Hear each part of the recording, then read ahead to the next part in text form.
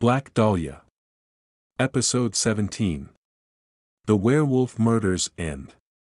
Was there a police cover-up? Part 1. Many Black Dahlia theorists suggest there was a police cover-up of the murder.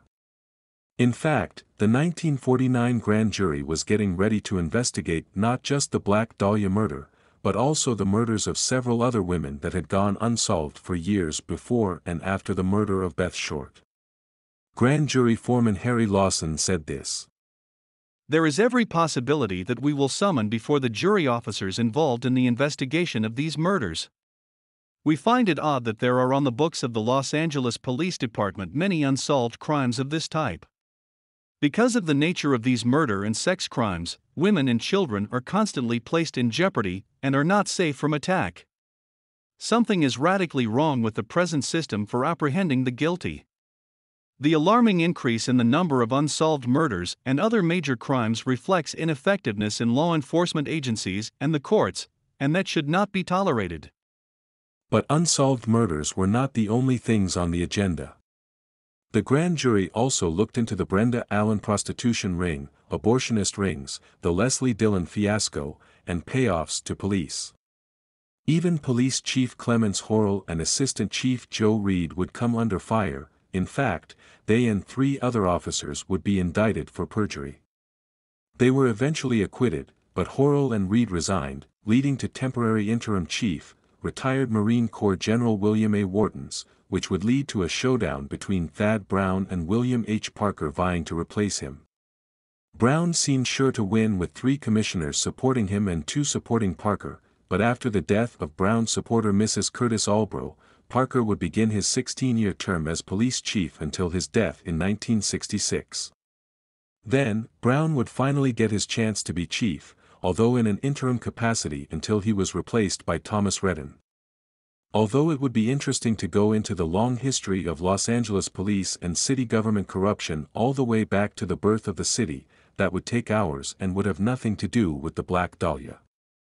However, I think it would be beneficial to go back about a decade before Beth's murder to discuss just how corrupt the city's institutions were by focusing on the explosive end to Mayor Frank Shaw's reign in 1938.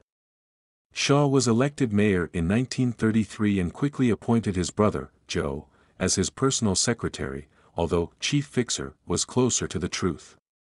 Joe Shaw quickly assumed control of the police and fire departments, and started collecting bribes from both crooked cops and civilian criminals. Frank Shaw reappointed James "Two Gun" Davis as police chief. Davis had a unique view of law enforcement. Davis said, "The gun-toting element and the rum smugglers are going to learn that murder and gun-toting are inimical to their best interests. I want them brought in dead, not alive, and will reprimand any officer who shows the least mercy to a criminal." Two Gun Davis had previously been police chief from 1926 to 29, and served his second term from 1933 to 39. During both terms, he created special units that were under his complete control. In his first term he created what he called a gun squad consisting of 50 men to combat bootlegging, and in his second, he formed a red squad to keep an eye on labor movements and potential communist activity, even going so far as to have members working as security during strikes. His second term would also see members of the LAPD used as spies and enforcers for the rule of Mayor Shaw. Joe Shaw ran a jobs for bribes scheme as related in an article for the Los Angeles Herald-Express on May 12, 1989 by John R. Babcock. The Shaw brothers themselves were quite innovative in corruption. It was no secret that if you wanted a job as a policeman, you went to the plaza and looked for the man with the white carnation. After making contact and negotiating a price, he'd give you the answers to the civil service examination. I have no doubt that police officers hired under such means would have been completely loyal to the Shaw regime. The Shaw years also saw a prostitution scandal similar to the Brenda Allen prostitution ring of the 40s.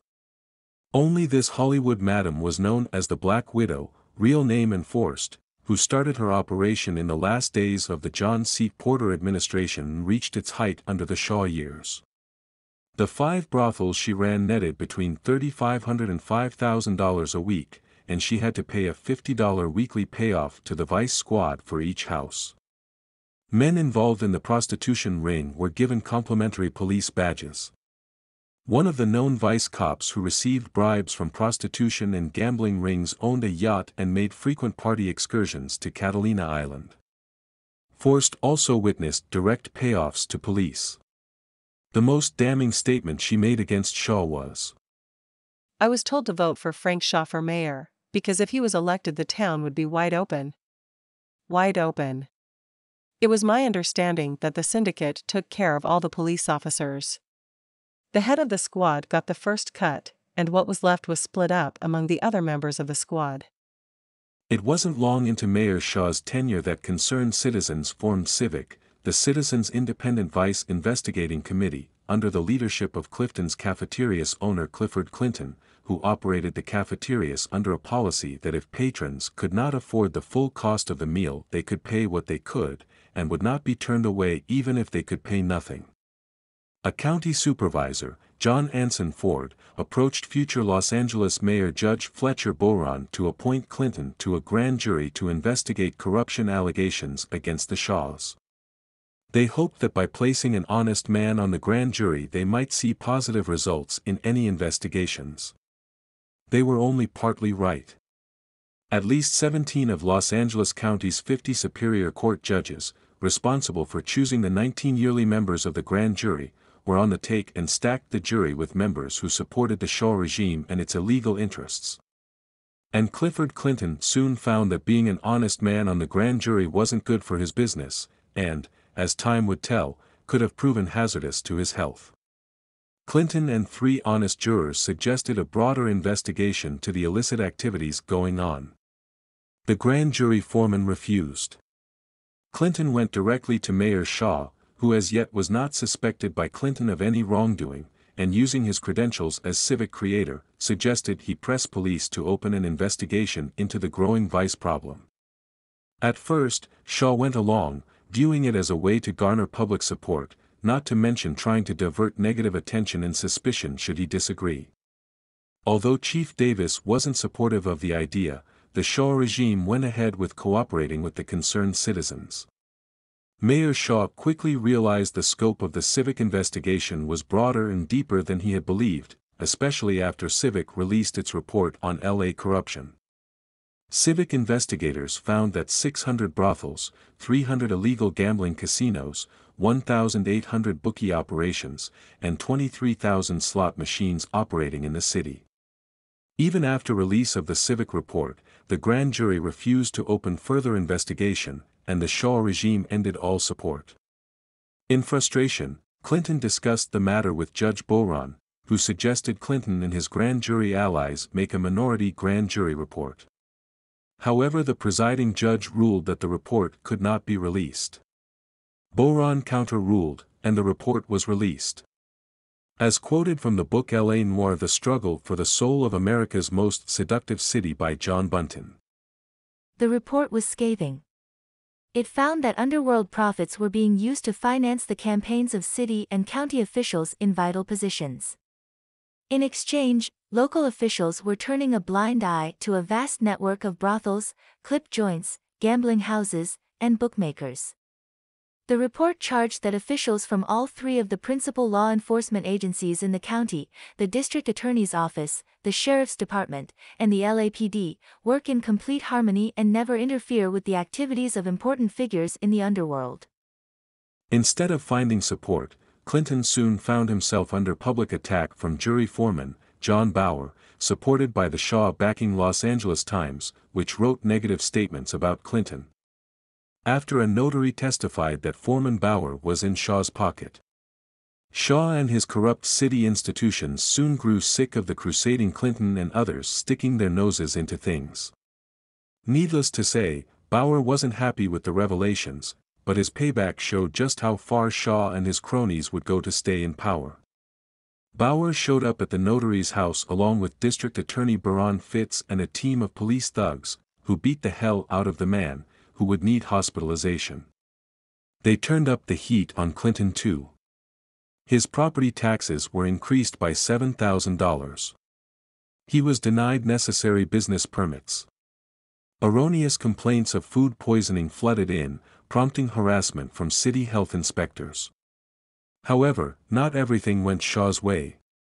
A commissioner with the Water and Power Department was convicted on charges of running a protection racket. And Brother Joe Shaw and Police Lieutenant Pete Delgado were indicted for their job-selling scheme.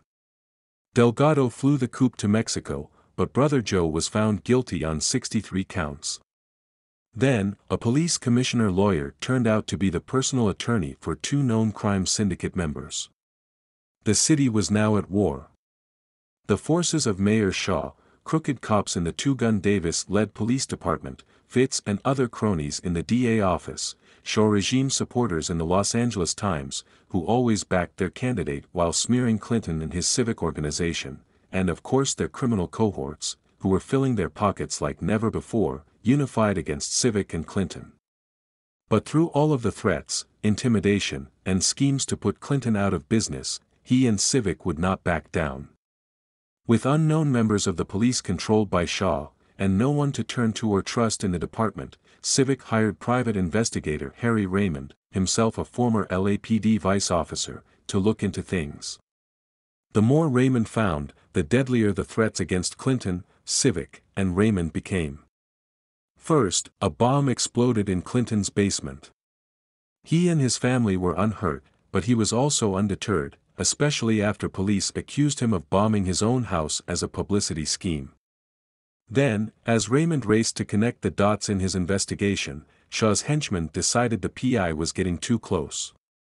On January 14, 1938, Harry Raymond climbed into his car, cranked the engine, and spent the next several months in the hospital after the car blew up, recovering from as many as 186 shrapnel wounds. Mayor Shaw was conveniently out of town at the time, but upon his return he stated that the bombing might have been an accident.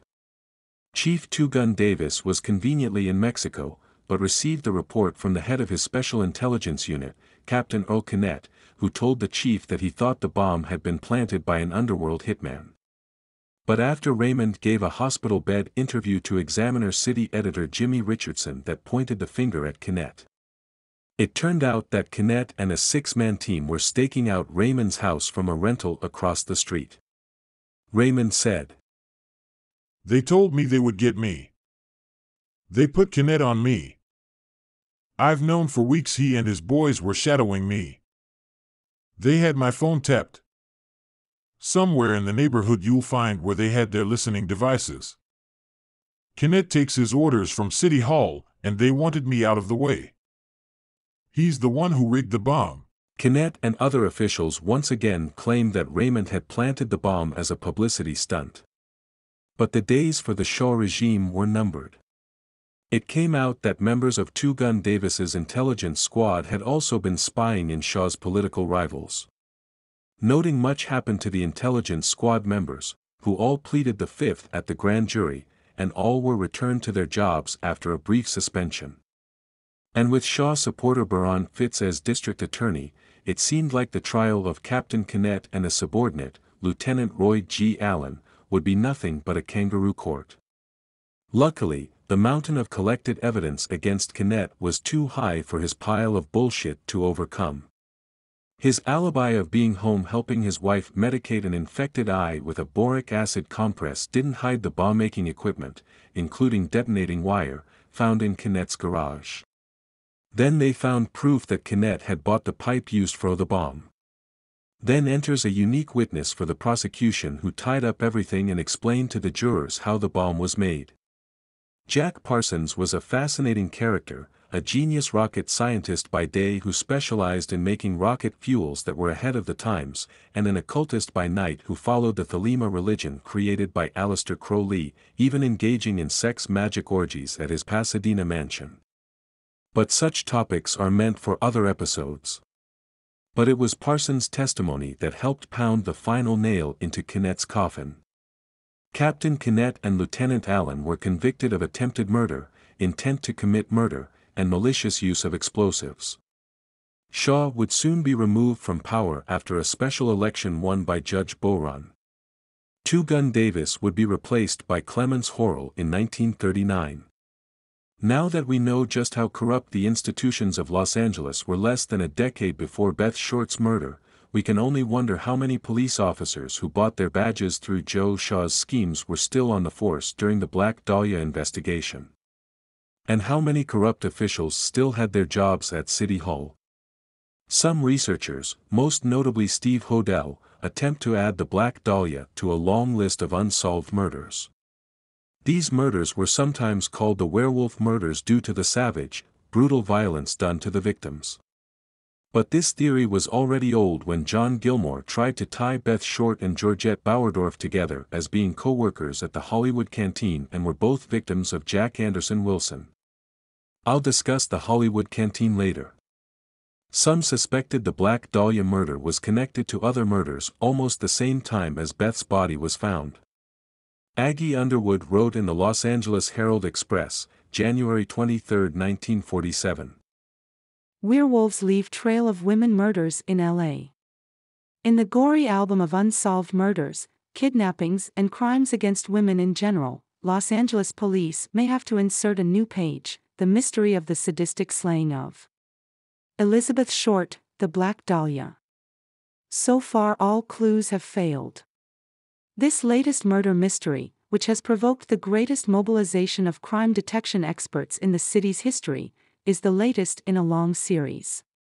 The finding of her dismembered body was preceded by other gruesome discoveries of women victims slain for lust, for revenge, for reasons unknown. Along with being called the Werewolf murders, the victims are also referred to as the Lone Woman murders. Let's take a look at the list. Note, this list may have more or fewer names than others due to researchers adding to it or omitting some due to their personal theories. A thorough study of these murders would require separate episodes. Except for the more documented cases, I will give the basic details of the victims and crime scenes, leaving it up to you, the viewer, to research any cases in detail and determine any connection to the Black Dahlia. See links below for more information on the victims. Ora Murray, age 42, the White Gardenia murder, murdered July 27, 1943. Ora was in Los Angeles visiting her sister. Ora was married, and her husband, an Army sergeant, was stationed in Mississippi. After a night of dancing at the Zenda Ballroom with her sister, Latona Lanin, Ora and her sister accepted a ride from a man named Paul who they had met at the club and danced with. After dropping her sister at home, Ora left with Paul, who had offered to give her a tour of Hollywood. Ora was found dead the following morning on the grounds of Fox Hill Golf Course. She had been severely beaten and strangled. Georgette Bauerdorf, age 20, murdered October 12, 1944. Of these murders, Georgette is one of the most documented and usually tied in with Beth Short, although erroneously. Georgette was a socialite from New York, born to parents George Frederick Bauerdorf and Constance. Her mother died in 1935. She had an older sister named Connie. Georgette had been raised in the wealth and privilege of a well-to-do family that traveled frequently, including trips to Europe when Georgette was a girl. She also benefited from the best private schools, including St. Agatha's School for Girls in New York City, and when the family moved to Los Angeles after her mother's death, she attended the Marlborough School and later the Westlake School for Girls. She worked for the Los Angeles Times and later volunteered at the Hollywood Canteen as a junior hostess on Wednesday nights. Some researchers, especially John Gilmore in his book Severed, say that Beth Short also worked at the Hollywood Canteen at the same time as Georgette. But the official timeline of Beth's known movements does not have her in the area at the time. To further prove that Beth did not work at the Hollywood Canteen, all girls working at the canteen were thoroughly screened, fingerprinted by the FBI, and given a photo ID before being accepted as volunteers. Any proof that Beth had worked at the Hollywood Canteen would have been found when the sound photocopies of her fingerprints were sent to the FBI. Her history at the canteen would have been found alongside her arrest record and her documents of employment at Camp Cook. So the Beth being a junior hostess alongside Georgette Bauerdorf is just another Dahlia myth. Georgette was planning a trip to Texas to visit her boyfriend, Jerry Brown, stationed at Fort Bliss. On the afternoon of October 11 she cashed a check for $175 and bought a plane ticket. A co-worker at both the Los Angeles Times and the Hollywood Canteen, June Ziegler, noticed Georgette sitting in her car, knitting, before the start of her shift. Ziegler said Georgette seemed nervous and asked her to spend the night at her place. However, Georgette gave no reason for either her nervousness or the reason she wanted company that night. Later during her shift at the canteen, there were reports that Georgette had a persistent patron who kept cutting in on her dances, insisting on jitterbugging, a dance style Georgette did no like, but she relented in an effort to get him to leave her alone. Georgette left the canteen at around 11:30. She picked up a hitchhiker, a one Sergeant Gordon Odland, on her way home. She dropped him off, and he estimated that he spent 10 to 15 minutes with her. After seeing Georgette's picture in the paper the following day, he sent a letter to the police detailing his time with Georgette. He was not then or ever was a suspect, but he was most likely the last person besides her murderer to have seen her alive. She arrived home at her home in the El Palacio apartments around midnight. At about 2:30 a.m. a neighbor heard screams coming from Georgette's apartment followed by her yelling, "Stop, you're killing me." This good neighbor went back to bed and later claimed that he thought it had just been a family argument. On the morning of October 12, 1944, a cleaning crew consisting of El Palacio Apartments janitor Frederick Atwood, his wife, Lulu, and a daughter, upon arriving to clean Georgette's apartment found the door open. Entering, they heard water running in the bathroom. They found Georgette submerged in the overflowing bathtub. Georgette had been raped. Death was due to strangulation from what was first called a washcloth, but later identified as a rolled medical bandage, that had been shoved down her throat. Her bruised and battered body showed that she had not just taken a beating but put up a hell of a fight against her attacker. There was evidence that her murderer had been waiting for her. The automatic light by her door had been disabled by someone partially unscrewing it. Was he lurking outside when she got home? He may have been, but he did not strike immediately. The janitor said he heard footsteps moving around in Georgette's apartment soon after midnight, and later heard a sound like a crash, as if she had dropped something. There was autopsy evidence that she had eaten string beans about an hour before her death, and an empty can of string beans was found in her garbage along with melon rinds. The killer may have been watching through her window. It was said that Georgette sometimes forget to close her curtains while she was getting ready for bed. Somehow, he had gotten into her apartment. Her car, a 1936 Oldsmobile Coupe, had been stolen and later found out of gas on East 25th Street. Gertrude Evelyn Landon, age 36, disappeared July 10, body found July 15, 1946. Strangled. Her body wore expensive jewelry. Along with her wedding ring, she wore a 22-stone engagement ring and necklace. Like Georgette, her car was stolen. Her car, a 1933 Plymouth sedan, was found on July 18 on the corner of Menlo Street and Slauson Avenue. Elizabeth Short, the Black Dahlia, 1947. Mary Tate, age 37, murdered January 18, 1947. Strangled. Although her husband was initially arrested, in the end the crime was never solved.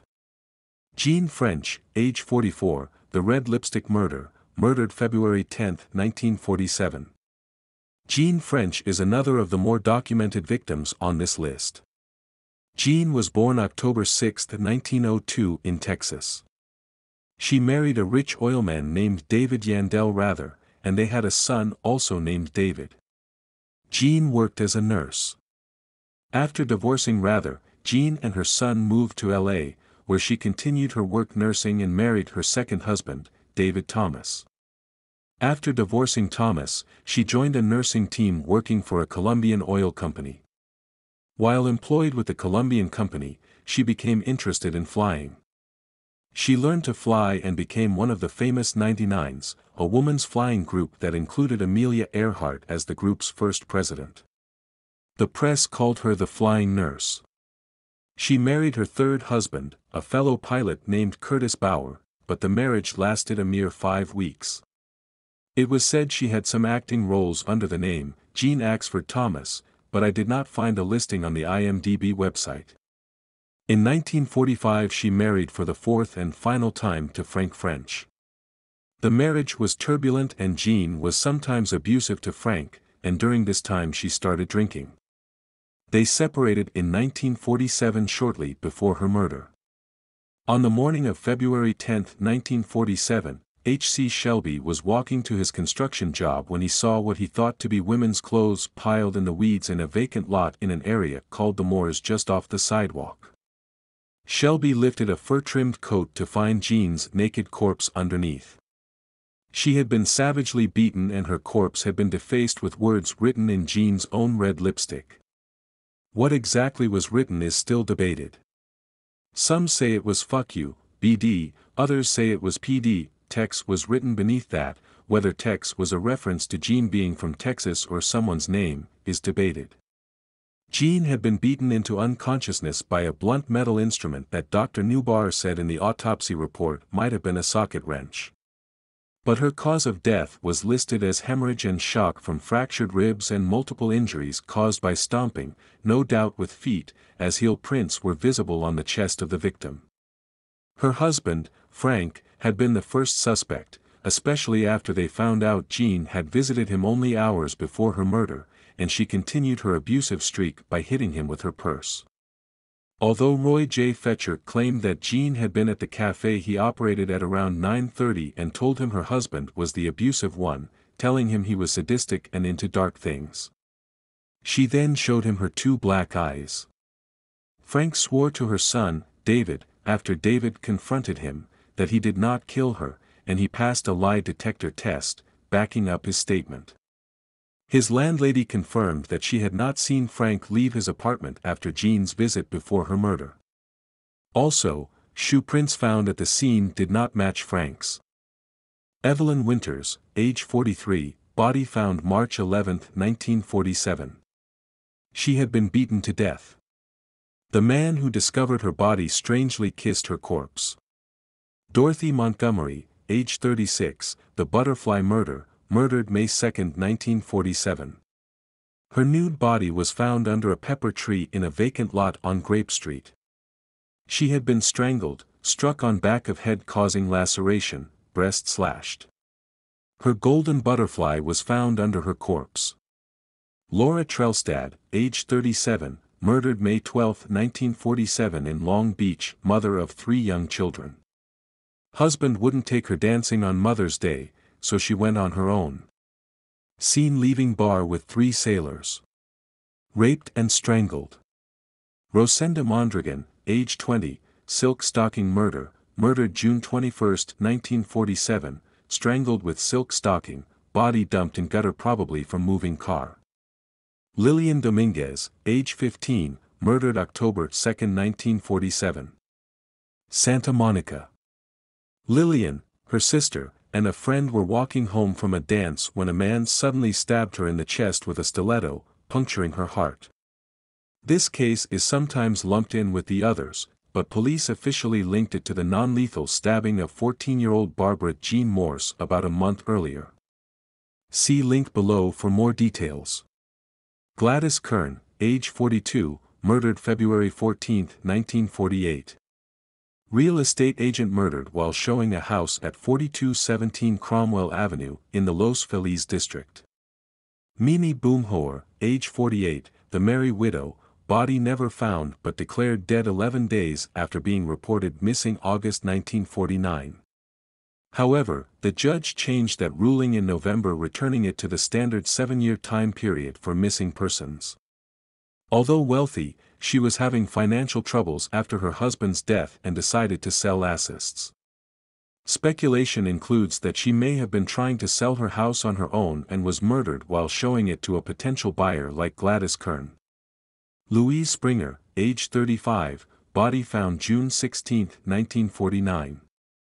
Reported missing by her husband, her corpse was found about 60 hours later, decomposing in her car parked at 125 West 38th Street. Her husband, Lawrence Springer, had picked her up at about 9 p.m. at the hair salon she operated. Lawrence went to retrieve her forgotten glasses, leaving her in the car, listening to the radio. He also took time to talk with a friend and buy a magazine and smokes. He estimated he was gone for 10 to 15 minutes. When he returned to the parking lot, both Louise and his car were gone. He notified police at about 10 p.m., but was told he must wait 24 hours to file a report. Louise had been strangled, and a 14-inch long 1/2-inch thick twig had been shoved into her vagina. Like Georgette Bauerdorf and Gertrude Landon, Springer's car was stolen. The vacant lot where Beth's body was found was only about a block from the parking lot where Louise was taken. Jean Spangler, age 27, last seen October 7, 1949, purse found October 9, 1949 in Griffith Park, body never found. Jean Spangler was an actress on the cusp of stardom by the time of her disappearance. She had already been in such films as The Miracle of the Bells, Mummy's Dummies, and When My Baby Smiles at Me, in 1948, Chicken Every Sunday, in 1949, and after her disappearance the films, Young Man with a Horn, Wabash Avenue, Champagne for Caesar, and The Petty Girl were released in 1950. Although she was uncredited in all films, she had already appeared with such notables as Frank Sinatra, Betty Grable, Victor Mature, Doris Day, Lauren Bacall, and Kirk Douglas, who would become involved in the investigation. Jean had started her career as a dancer at Earl Carroll's, and what should be a very well-known place by now, the Florentine Gardens, when she was still in her teens. A year after graduating from high school, Jean married Dexter Benner. They had one child, Christine, but divorced in 1946. Jean and Dexter became embroiled in a long, bitter battle for the custody of Christine. First, Benner was given custody in 1946, and he refused visitation rights to Jean. However, Jean finally won custody of Christine in 1948. At the time of her disappearance, Jean and Christine were living with Jean's mother Florence, and her brother Edward and sister-in-law Sophie. On October 7, Jean left Christine with Sophie and went to see Benner about missing a child support payment. Afterwards she said she had a night shoot for an undisclosed film. Jean later called home and told Sophie that she would have to work later on the film than anticipated, and she shouldn't expect her home till morning. When Jean didn't show up, Sophie called the police. Benner claimed to police that he never had the meeting with Jean and hadn't seen her for several days. His new wife of 1 month backed his story. Jean was seen at a farmer's market near her home by a saleswoman who said she appeared to be waiting for someone. Investigators found that Jean did not have a filming shoot the night of her disappearance. After finding her purse in Griffith Park, police and volunteers thoroughly searched the park, but found nothing. The purse was the only thing found of Jean, and the straps had been ripped away from the purse as if someone had yanked it from her arm. An unfinished note was found in Jean's purse addressed to Kirk, which read, "Kirk, can't wait any longer, going to see Dr. Scott. It will work best this way while Mother is away." Some claimed Dr. Scott was part of the abortion ring mentioned in the previous episode along with Leslie C. Audrain. And some of Jean's friends claimed that Jean had told them she was pregnant and contemplating an abortion. A lead to who Kirk was came from Jean's mother, who said a man named Kirk had picked Jean up on 2 occasions. When it was discovered that Jean had appeared in the yet-to-be-released film, Young Man with a Horn, starring Kirk Douglas, speculation that he was the mentioned Kirk led Kirk Douglas to notify the police and release the following statement on October 12, 1949. I told Detective Chief Thad Brown that I didn't remember the girl or the name until a friend recalled it was she who worked as an extra in a scene with me in my picture, Young Man with a Horn. Then I recalled that she was a tall girl in a green dress. I talked and kidded with her a bit on the set. But I never saw her before or after that and have never been out with her. He also said he was in Palm Springs on the day of Jean's disappearance. Some think Jean left town with mobster Davy Ogle. He was rumored to be Jean's secret boyfriend and was under indictment for conspiracy at the time he disappeared, the same day Jean's purse was found. Witnesses claimed to have seen Jean and Ogle in both Palm Springs and Las Vegas along with another missing mobster, Frank Nicoli. In 1950, Jean and Ogle were supposedly seen at an El Paso, Texas motel. And there is always the possibility that she died while getting an abortion or after due to complications. Jean's mother Florence thought Jean was dead and released this statement. "I'm sure she would have communicated with us if she was alive and free. And nobody can tell me she'd have left her baby unless she was forced to." Make of these what you will. There are not many similarities with most of these murders. Many of the victims were drunk at the time. Most had been strangled. None had been bisected with surgical precision. The Black Dahlia murder was unique in the annals of crime. And we will look at how rare and unique in the final episode. There was some police speculation that some of the murders were connected, and press reports stated that they believed connections existed, but in the end, nothing was ever proven. The Black Dahlia was made a famous murder the moment the moniker was revealed in headlines. Press headlines including Black Dahlia in the title would have sold better than trying to create a new popular myth to replace her. And so tying these murders in with her makes sense from a business standpoint to sell more papers, even if it makes less sense from a criminal standpoint. The unsolved murders were a significant portion of the 1949 grand jury investigation as stated by jury foreman Harry Lawson. There is every possibility that we will summon before the jury officers involved in the investigation of these murders. We find it odd that there are on the books of the Los Angeles Police Department many unsolved crimes of this type. Because of the nature of these murder and sex crimes, women and children are constantly placed in jeopardy and are not safe from attack. Something is radically wrong with the present system for apprehending the guilty. The alarming increase in the number of unsolved murders and other major crimes reflects ineffectiveness in law enforcement agencies and the courts, and that should not be tolerated. But he does not state a definitive connection to the Black Dahlia murder, only seems to point to the possibility of incompetence on the part of investigating officers. Something interesting to note is that there was a club active in Hollywood called the Hollywood Wolves Association. Shown is the membership card of Chet Montgomery. In the end, it is up to each individual viewer to do their own research and come to your own conclusions. Personally, I don't see a connection with the Black Dahlia murder. Next week we will look into charges of corruption brought up in Stoker's book Thicker and Thieves and other items investigated by the grand jury including the Dillon fiasco.